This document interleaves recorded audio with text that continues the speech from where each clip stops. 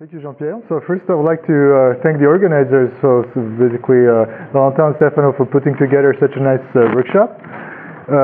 So on this broad spectrum from policy making to neural coding, so I'm going to be representing, I guess, neural coding. And so I'm basically a theorist. I mostly work with computational models, but today I will present some data analysis that I think is directly relevant to the topic of the session, which is the coding of the decision variables.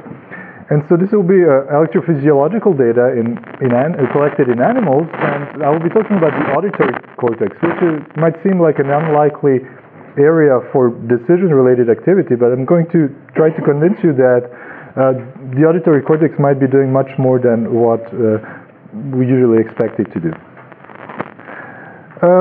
So the big question we're all interested in is, how does the brain transform incoming stimuli into actions? And so we have a nice textbook cartoon for this.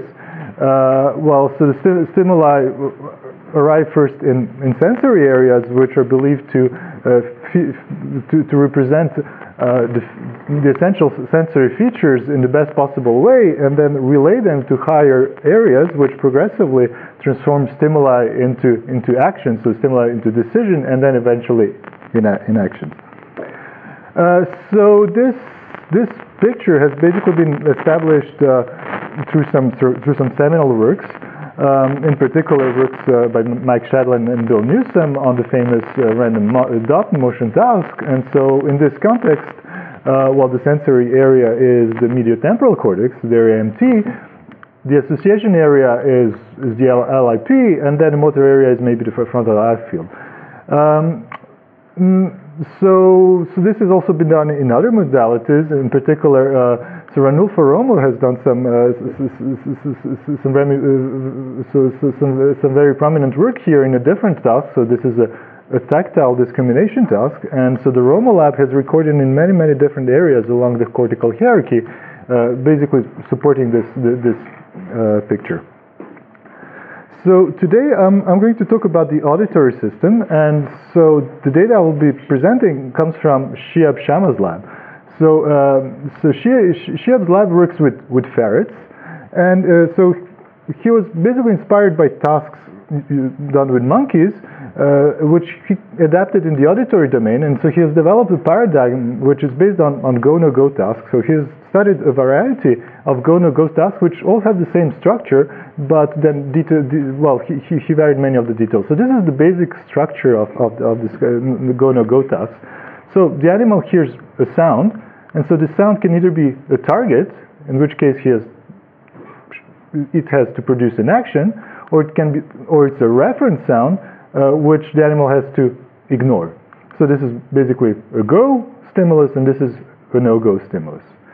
And so in his work, Shiab looked at many different types of sounds and many different types of actions. But one thing that is kind of constant across all of his works is that he has been systematically comparing active sessions in which the animal has to produce decisions in response to sounds with passive sessions in which the animal hears the same sounds but does not need to do anything. And so he has been systematically recording the same neurons in both sessions and comparing their activity. And so this is just a quick summary of the kind of data that he has.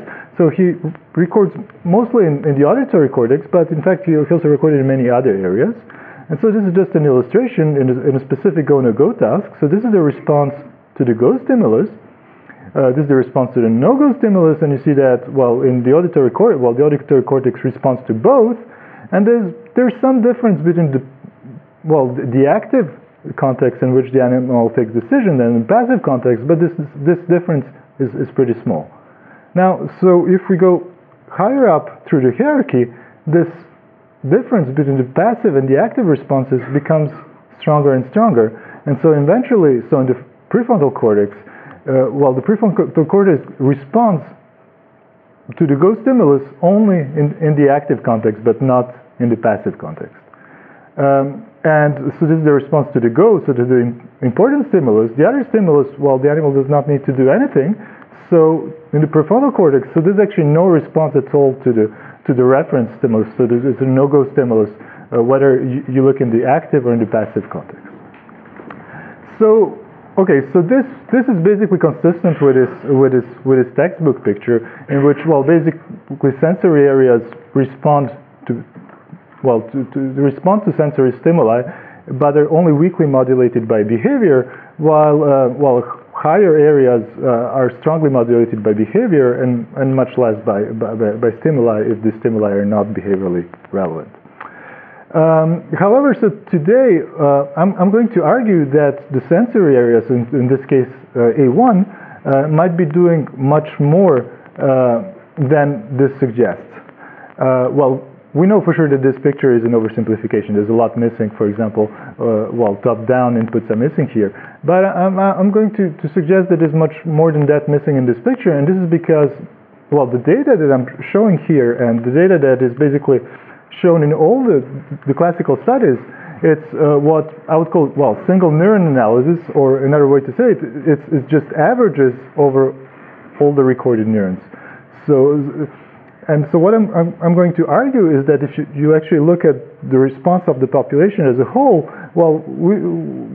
then you can see a much more interesting activity there and much richer computations.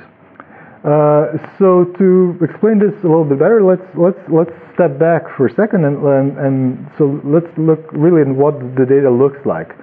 So typically nowadays people record from tens or hundreds of neurons, either simultaneously or in different sessions, and then they group these different neurons. And so the data basically looks like this. So the data are spike times. So every little line here is the time of an action potential. So every line is a different neuron, and typically we have access to this data over many different trials and in different conditions. So by conditions here, I mean either stimuli or different actions. And so that's a lot of data. So how to deal with it? Well, the classical thing to do is just to average. So first of all, average over trials, and then so what we get is basically, trial averaged activity for every neuron. But that's still a lot of data. And so most classical studies then basically go ahead and average over the population and show only average activity over the population. But if you look at individual neurons, there's a lot of variability, a lot of heterogeneity there, and this heterogeneity might contain a lot of useful information. And so to illustrate this, I have a cartoon. So basically what I'm going to argue is that, if you go beyond just the simple averaging, so if we look at the population level, we can see much more. And so I had the cartoon to illustrate this here. So it turns out it's very similar to what we saw in the previous talk. So let's look at the simplest possible population, which is 2 neurons. And let's forget about time. So now the response to a given stimulus is basically 2 numbers. It's the activity of neuron 1 and the activity of neuron 2. And that basically corresponds to a dot in the 2-dimensional plane. So this is the response to stimulus 1. And then for stimulus 2, the 2 neurons have different activities, and this leads to a different dot on the plane. And now, so if we just average the activity of neuron 1 and 2, so that's actually equivalent to projecting these dots on the diagonal. So the diagonal basically represents the average activity between the 2 neurons. And you see that in this cartoon example, so if you do this, you don't see any difference between the responses to stimuli 1 and 2. But of course there is a big difference, and to see this difference, we need to look at the activity along a different direction than this diagonal. And so this is a 2-dimensional case, so there's only 1 dimension, but if you think about n neurons, and if you're in n-dimensional space, there's basically n-1 interesting directions, so there's a lot that can be happening. And so basically what I'm going to be doing today is basically look for this information-bearing directions beyond averaging, and so it's actually very simple. It's just giving different weights to different neurons. Okay, and so this will be the approach that I'll take, and so the big question that we wanted to address is how does engagement in a task modify population coding in the auditory cortex. And so I'm going to focus on a specific go-no-go task in which ferrets had to discriminate click trains of different rates. So this is basically what the task looked like. There was first a silence followed by a noisy stimulus that had no behavioral relevance, and then came a click of trains, well, a train of clicks, a click train, and the animal basically had to decide whether this was a fast or a slow click train. And so in this case, if it was slow, well, it didn't need to do anything. It could just continue doing what it was doing. So in this case, it can just keep on licking as long as it hears reference sounds. But then when there's a fast click train, well, it has to stop licking, otherwise it gets a punishment. In this case, this was a mild electrical shock. And so the animals are highly trained to do this task, and so they're pretty good at it. It's not a very challenging task. And so during the behavior, well, the activity is recorded in A1, and so we have about 370 single units with 7 to 30 units per session. And so as I said before, the activity is recorded always in two different sessions. So an active session in which the animal has to really discriminate these click trains, and a passive session in which the animal is exposed to the same stimuli but does not need to do anything.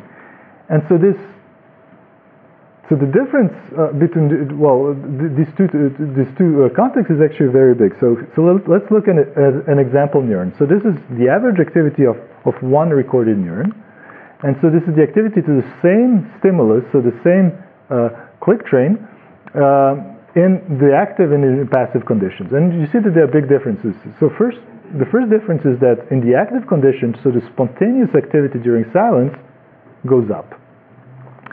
The second difference is that, well, if you look at the responses to the stimulus, so here the relevant stimuli are the clicks. Well, you see that click-evoked responses actually go down. They're weaker in the active than in the passive context.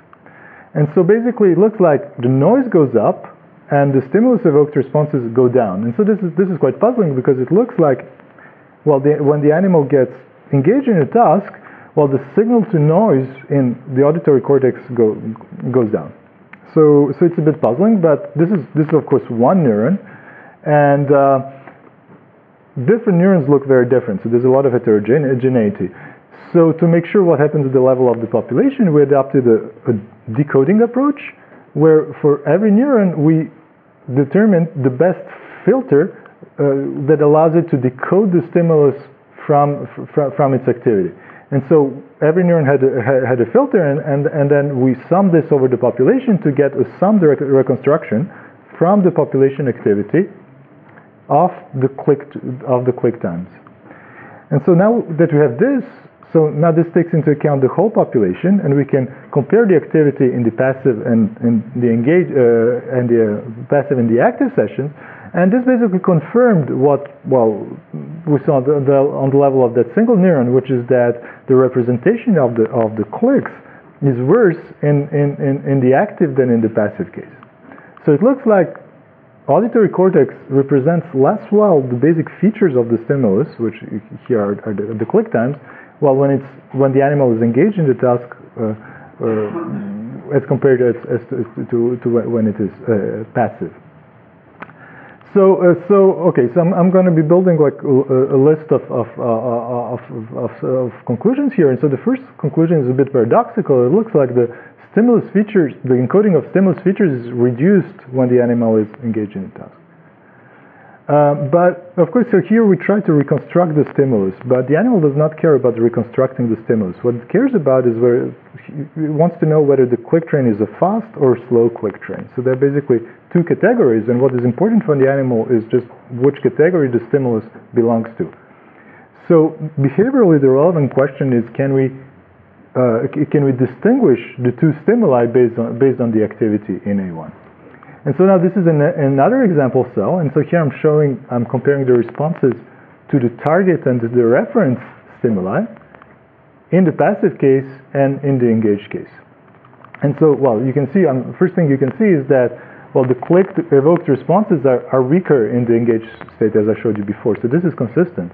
But so what we want to know is whether the animal can discriminate between the two stimuli, and you can right away see that you can discriminate between the two stimuli just based on the overall level of the activity, because here in this case the target elicits much higher firing rates than the reference stimuli. So now again, this is one example neuron, and so now what we can do is just take the whole population and average over the whole population. And if we do this, well, it turns out so now this is the average activity over the whole population.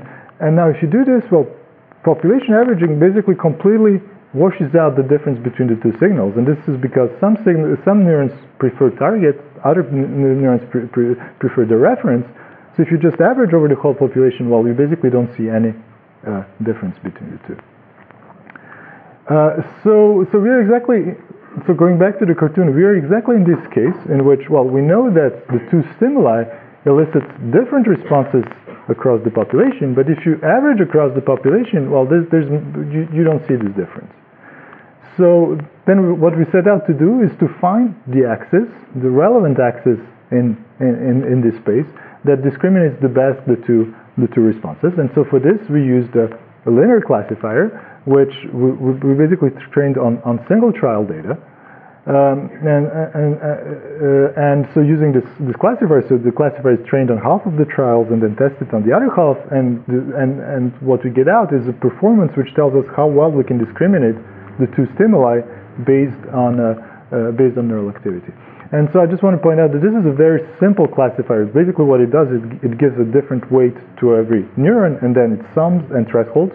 So it's very similar to what an upstream neuron would be doing. Okay, so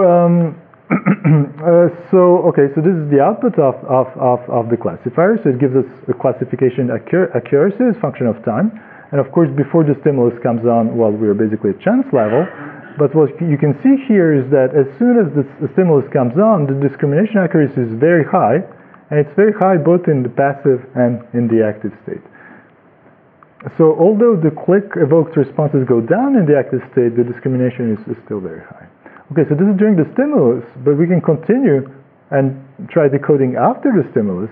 And now here we see a big difference between passive and active, which is that, well, in the passive case, well, the discrimination basically decreases pretty quickly, while in the active state, even when the stimulus is not on anymore, we can still discriminate whether the previous stimulus was a go or a no-go stimulus. So there seems to be a kind of memory trace of the stimulus meaning.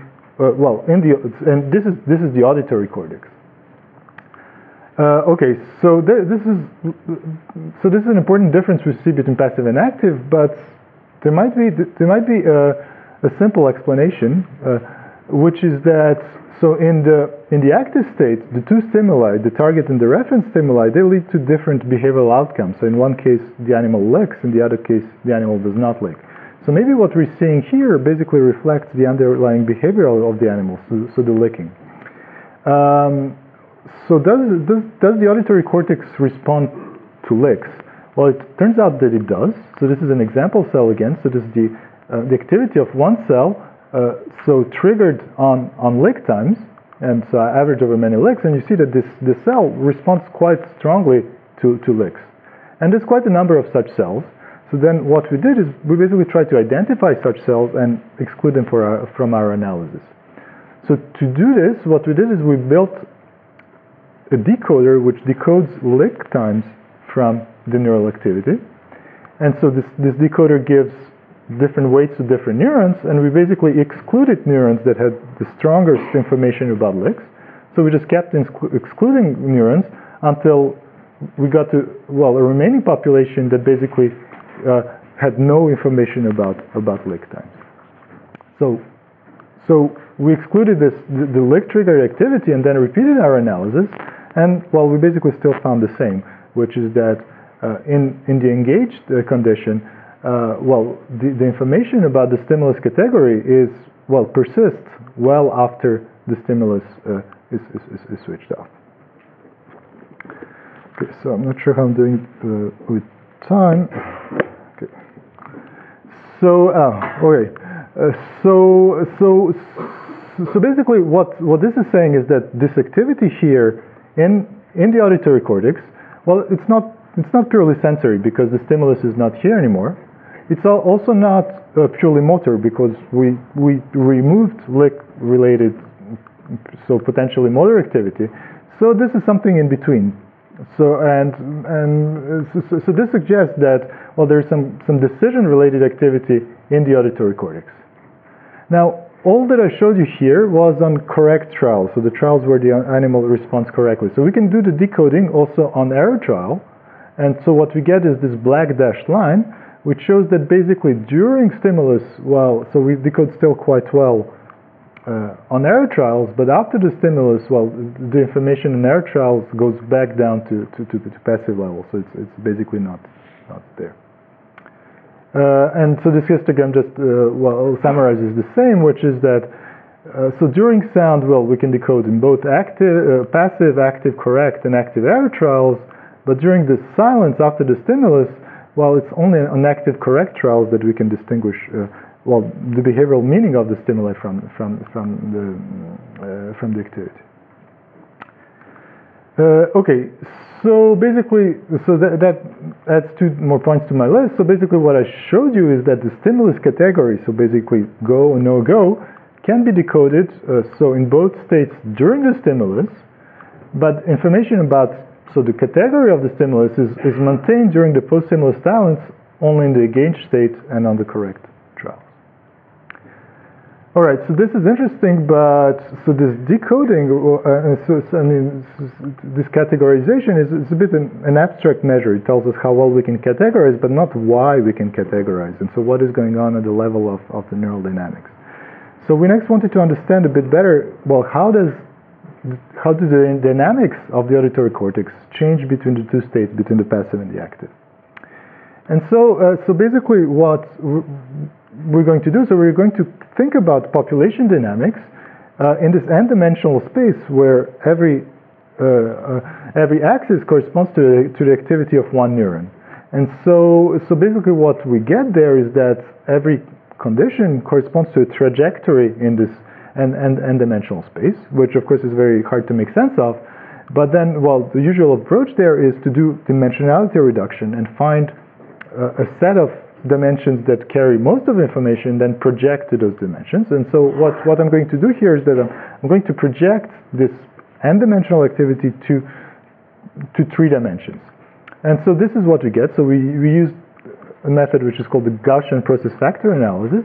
And so we determine the set of axes that carries the most information well across both passive and active sessions. And okay, so these are complicated plots, but let me sort of try to take you slowly through this. So the 2 different trajectories are the responses to target and reference. So this point here, so this is the spontaneous activity before the stimulus. So you remember, well, in the trial there's first silence, so spontaneous activity, then there's this noisy stimulus which has no behavioral relevance, so the activity responds to the noisy stimulus, and then the click trains come on. And so this is where the 2 trajectories, so the target and the reference trajectory, actually get separated. And what you see here are basically responses to the click times. Okay, so this is a complicated picture, but the only thing that I want you to keep from this is that, well, we can just look at the trajectories in the passive case and the trajectories in the active case, and we can see there's a big qualitative difference, which is that in the passive case, the 2 trajectories for the 2 stimuli are basically very similar and they're very symmetric. While in the active state, well, it looks like the trajectory in response to the target is much more prominent than the response to the reference. And so we're going to look into this in more detail, and so to make this more clear, we're now going to project on just one single dimension. And this is the dimension that was determined by the decoder. So that's the most information-bearing dimension. Okay, so here's a cartoon again of what we're doing. So you remember, well, we looked at the responses of 2 neurons, target and reference, and so we determined a classifier here, which basically corresponds to a direction in this space here. And now we're going to look at the whole trajectories, so starting from spontaneous activity, and we're basically going to project these trajectories onto this single axis here. And so what we're going to get is basically plots of activity as function of time along this information-bearing axis. And so this is how these projections look like. So this is a projection in the passive condition, and this is a projection in the active condition. And so here I'm cutting out the noisy stimulus that comes on before. Oh, so I forgot to say something, which is that, so of course we can do these projections, but then the offset is kind of arbitrary. So to fix the offset, we're basically going to project the spontaneous activity and use it as the origin in this projection. So 0 means basically spontaneous activity. Okay, and so this is what the projections look like. So here, so I'm cutting out the noisy stimulus that comes before, so spontaneous activity is somewhere there and corresponds to 0. And you see that in the passive case, well, the reference and the target stimuli basically elicit symmetric responses around the spontaneous activity, as we kind of saw on the three-dimensional projections. Now, if you look at the active condition, well, things change a lot, because now, well, basically we see a big response to the target, but the activity in response to the reference stimulus is basically indistinguishable from spontaneous activity. So it falls right on the spontaneous activity. So let's go back to the cartoon. So what is going on here? So here we have responses to target and reference, and then we compare this with the projection of spontaneous activity. And so you see here that the spontaneous activity lies just between the two responses, while in the active case, when you project the spontaneous activity, it's basically indistinguishable from reference. So this does not mean they respond to the reference stimuli. They do respond, but the response are along directions that are orthogonal to the information-bearing axis. So that when you project on this axis, well, the difference between spontaneous activity and reference-evoked activity is basically orthogonal to this axis.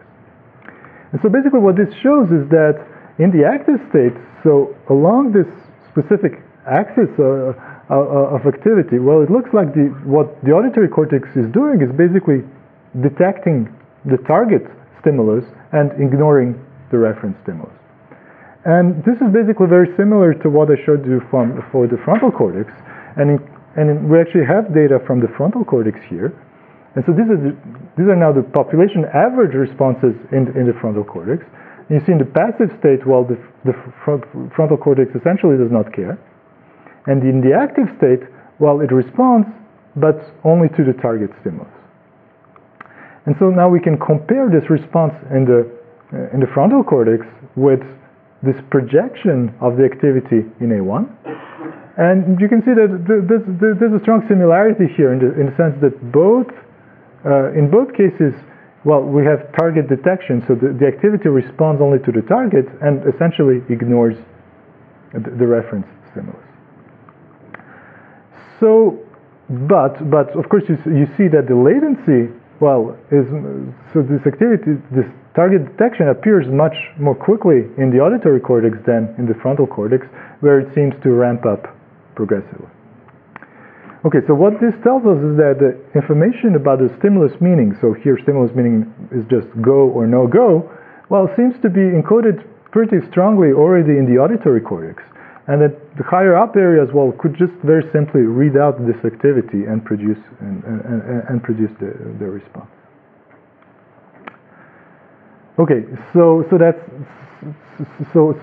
basically the next point I showed you is that the encoding of categories, so go and no go, well, shifts between passive and active from a symmetric encoding to target-driven, so basically to target detection. So now, finally, the last thing I want to look at is what could be the mechanism underlying this switch. And so, well, there are basically two possibilities. Okay, so what we want to understand is basically how does the response switch from being symmetric around the spontaneous baseline to being highly asymmetric. And there are really two possibilities. One is that, well, how do we go from here to here? And see. Whoops. Okay, sorry.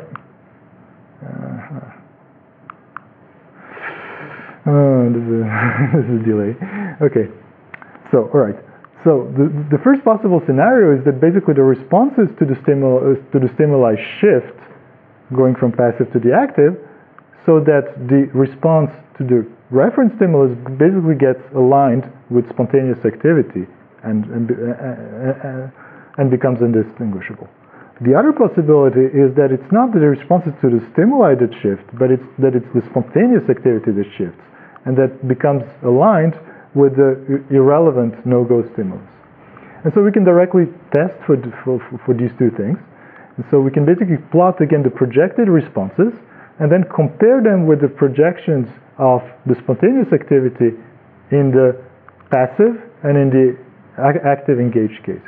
And so these are the projections of activity in the passive state. So this is responses in the passive state, and you see that, well, if you compare them with the passive spontaneous, well, we get a symmetric situation. But if you now plot here the engaged spontaneous baseline, well, it actually shifts and it gets aligned to with the response to the reference. And so we can do this also if you look at the responses in the engaged state. So now we plot the responses to the two stimuli in the engaged state, and so this is the spontaneous activity in the engaged state. But if you plot the spontaneous activity, well, in the passive case, well, we lose this asymmetry. So what this shows is that basically this target detection, it seems to rely on a very simple mechanism, which is that the spontaneous activity preceding a stimulus, so when the animal is engaged in the task, it changes and becomes aligned along this relevant direction, so it becomes aligned with the reference, so that basically reference and spontaneous activity are indistinguishable along the information-bearing dimension. Okay, so that's my last point, which is that target detection, well, is driven by a very simple mechanism, just a shift in spontaneous activity. So that brings me back, to the end of the talk, and I just hope that I showed you that, this picture is, of course, an oversimplification, and in particular, so sensory areas might be doing much more than what we expect them to do. So just, the take-home message is here that, the information encoding in A1, appears to strongly depend on task demands. And so what I have shown you there is that A1 strongly pre-processes the activity to represent, the relevant decision, which is here go, no-go, target or reference. But to see this, we need to look at the neural activity at the population level, not just average over all the neurons, but look at the most interesting direction in the activity. And so basically the paper is available at the bioRxiv, and I just want to thank my collaborator. So all the hard work was done by Sophie Baguil. So the data was collected by Diego Elgueda and Jonathan Fritz in Shia's lab in Maryland. So Shia has two labs, one in Maryland and one in ENS, which is very convenient for collaborating. And so this data analysis were done in close collaboration with Yves Boubenek, who is running Shia's lab in Paris. So I'd like to thank them for this nice project, and thank you for your attention.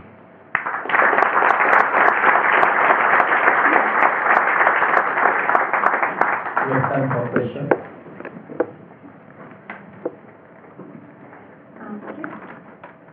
I'm curious about what that means, this shift in spontaneous activity. What is changing exactly in spontaneous activity that makes it adjust to your task?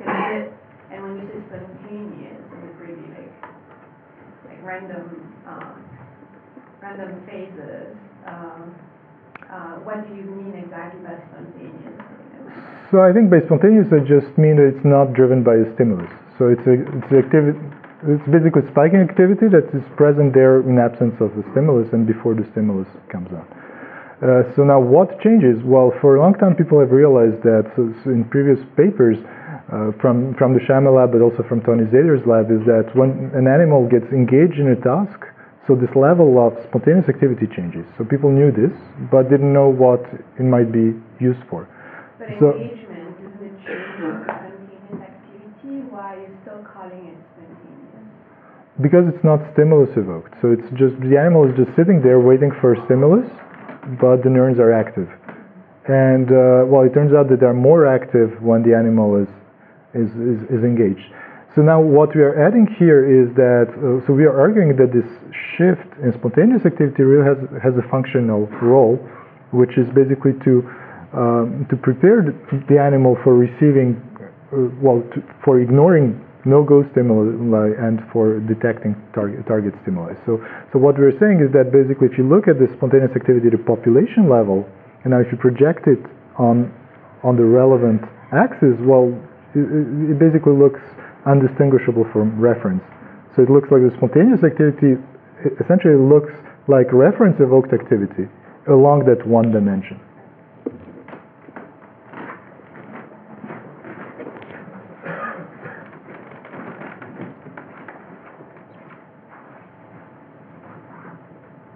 Thank you for the talk. When you were presenting error trials, were there more misses or passes? Yeah, so these were mainly misses. So yeah, the analysis of error trials is a bit challenging here because we don't have that many errors. So it's because also this is a relatively easy task.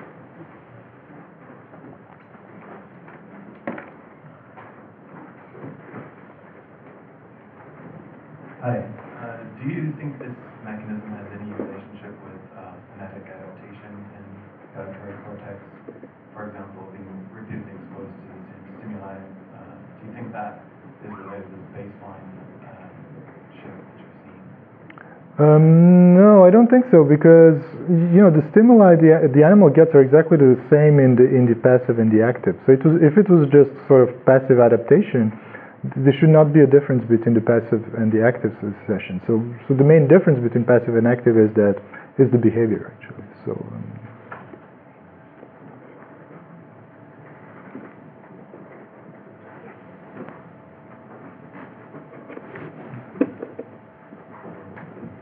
Question is all very naive, so I just want to make sure I understand some critical information. So when you said spontaneous activity is about changes that aligns with the reference target activity. Can we understand this in terms of saying that the network configures itself so that essentially any variation will actually be information about the target stimulus? So that's right. I mean, so the network somehow reconfigures itself so that any variation, but along this specific direction, is information about the target. So here we're looking at one direction out of n directions. So there's still differences between spontaneous activity and reference evoked activity, but along the other dimensions. So here we're projecting just on one dimension. So just to rephrase this to make sure I understand. So it means that somehow it makes sure that it encodes behaviorally relevant information, right? Yes, exactly. Behaviorally relevant information along this specific axis. So the question related to that, which is, do you have data on the learning phase? No, not at all. So, no, actually we have data about from naive animals. Well, so I don't have the data here, but let me go back to the decoding. Yeah, so these are highly trained animals. So let's look at this, for example. But so of course we can look at the same thing in a naive animal that has never done this task before. And so then the question is, so in a naive animal, is the activity similar to the passive activity? And it turns out that it's not. So if you do the same in a naive animal, well, you can decode during a part of the stimulus, well, not as early in the stimulus, somewhere midway through the stimulus, but as soon as the stimulus goes away, this decoding falls down to chance level very quickly. So this information here is actually not trivial. It seems that it's due to training. And so right now we're looking at activity throughout the training to understand better how this emerges. Thanks very much for this lovely talk, and I'm glad you're showing this slide because my question is also exactly about this slide. So I'm interested in the apparent persistence of a code in sensory cortex after the end of the stimulus. This has also been interestingly reported in the somatosensory system as well. And one can think about things like iconic memory, sensory storage. What's characteristic about this is that there's a decay in this code. And I want to understand whether that decay is either the loss of information due to decay in memory, or whether, because of the measure that you're using of decoding, it could be a change in the way that the information is coded over time. So I haven't told you everything about this plot. So basically here we're determining a different decoder at every time step. So this is actually the best you can do. So this decay here is real. So you couldn't find a better way to extract information. One other thing that I didn't tell you is that this decoder can potentially change over time, right? And so we have looked at that, and it basically stays constant throughout the sound, but then it changes after the sound. So the format of the information really changes between the sound and the silence period. So I'm a bit reluctant to call it memory because it could be something else, and particularly it could be a top-down signal that's coming to A1. Because we know that at this point, the prefrontal cortex is very active, so it might be sending information back.